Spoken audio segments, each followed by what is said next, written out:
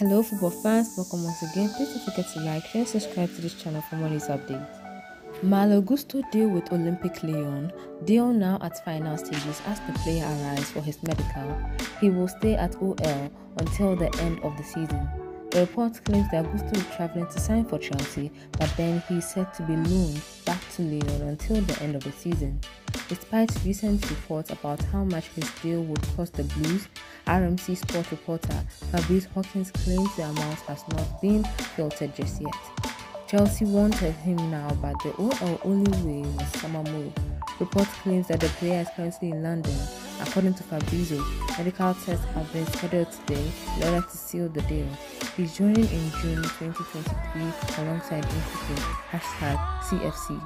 OL will receive a 30 million euros plus add-ons and keep the player on loan. This has been this news update. Please don't forget to like, share and subscribe to this channel for more news updates.